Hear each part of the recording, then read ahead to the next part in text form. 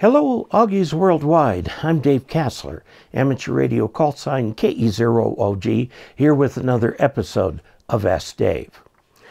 What we're going to talk about today is a follow-on to a previous video where my assistant, Aiden, and I constructed a 3-band fan antenna in a inverted V configuration. We made it out of insulated wire, and I wrapped the wire back on itself at various points as we did the tuning to lengthen and shorten the wire. And this generated a query from Lou, WZ3J, who said that he had a hard time with this idea of an insulated wire folded back on itself, which would make it shorter. You don't have a direct connection between the wires there. On a bare copper wire, you can understand that because it's shorting itself out. But insulated wire, what's going on there? How does it work? And I thought, I don't really know the answer to that question. So what I'm going to do is an experiment. I'm going to make a dipole, 2 dipoles. These dipoles are going to be for 40 meters. We're going to put them up in a sloper configuration. We're going to measure the difference. We're going to tune both and see what the various lengths are for the thing's tuning. And then we're going to take the part on the insulated wire that was wrapped back by about this much and chop it off and see what that does to the SWR. The results will surprise you. Let's take a look at the charts. So the questions that we're answering here is, when tuning a dipole, is it okay to wrap any extra wire back on itself? And what about if it's insulated wire? Will that work? What we're going to do is compare 3 40-meter slopers, one made of bare copper with about 2 feet folded back on the ends, a 40-meter dipole made of insulated wire, about 2 foot folded back on the ends, give or take. And then we're going to take a 40-meter dipole that's identical in length. In fact, it's the identical antenna. Identical in length to the one above, but only an inch or two wrapped back just to hold the insulator in place. We ought to talk about what a sloper is. This is a sloper. It's a dipole set kind of sideways. This usually is a wooden mast or something. We actually stretched it out more this way. And the idea is to pull the feed off at the proper angle, and it tends to direct radiation in this direction. Now here are the 2 antennas. You can see them here. One is made of copper wire, and the other is made of insulated wire. Now there's a touch of difference between the two. This is stranded wire and this is solid wire, but otherwise they're the same size and should behave the same way. You see right here I've soldered in the SO239 connectors. So as it turns out, the insulated wire ended up being a little bit shorter for 40 meters because of the insulation. The insulation acts as a dielectric, and it causes the radio wave propagation to slow down slightly in the antenna by 1% or so. So this is the copper one wrapped back on itself. This insulated one is too. I want to throw in an advertisement, how to reach me. Email askdave@arrl.org, U.S. Postal Service, or if you're a patron, just message me on Patreon. So this is taking a look at the center of the dipole. Right here we have the wire going out each side. This is up by the top of the 30-foot mast.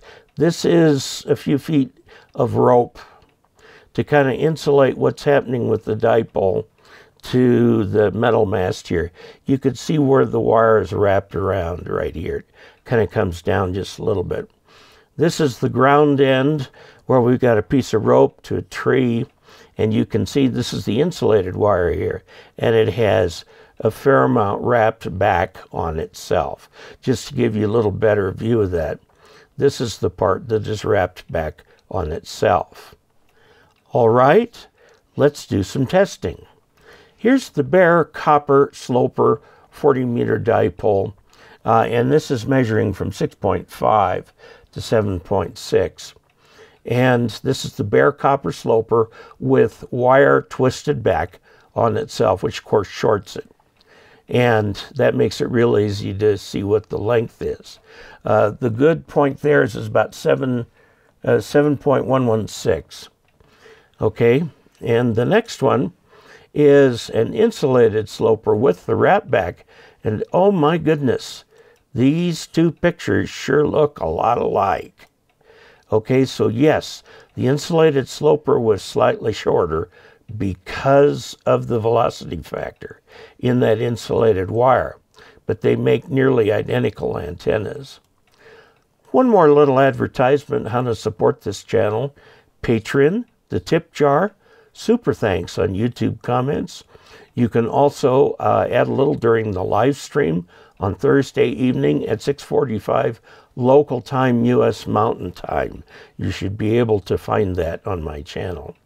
And if you want, you can subscribe at dcastler.com support for a monthly $2 or $5 or whatever you want.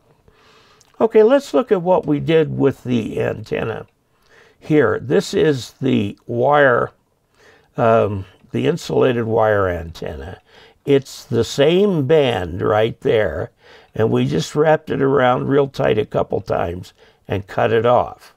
So this is the insulated one that used to appear like this. This is the insulated sloper with an insulated wrap back. Now let's just go down and see what it looks like. And, the SWR point hardly moves. So that folded back insulated wire isn't making any difference. Now you say, why does that look thinner than this?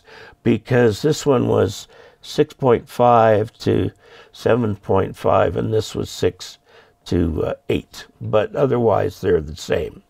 All of the dipoles, or all of the incarnations of the dipole, are under 2 to 1 across the entire band. So our results for the house wire antennas, these are made with just normal house wire like you'd get from Home Depot. The insulated is THHN. The bare is just copper, and it's soft copper, okay?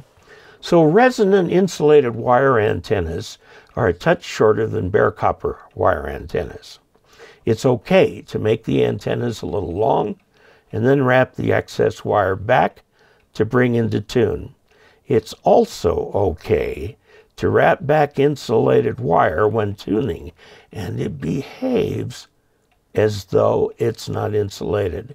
Okay, so you can wrap back insulated wire too without things going haywire. Down at the bottom, I do have a new, completely unrelated channel. So there you have it. We took a look at an interesting question. Bare copper antenna versus an insulated one.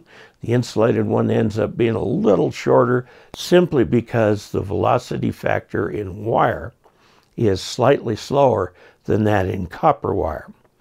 Also, we showed that if you take an insulated wire and wrap the excess back on itself, it acts the same as if you cut that excess off. In other words, it's a good place to put the excess. It doesn't create any kind of weird impedances or stuff like that. It just works. Now, this is for HF antennas I'm talking about here, 160 through 10. All right, so there you have it. Then go out and make your own. Antennas are very, very easy to make, and it is very often the only part of a station that a ham can make. So until we next meet, 73.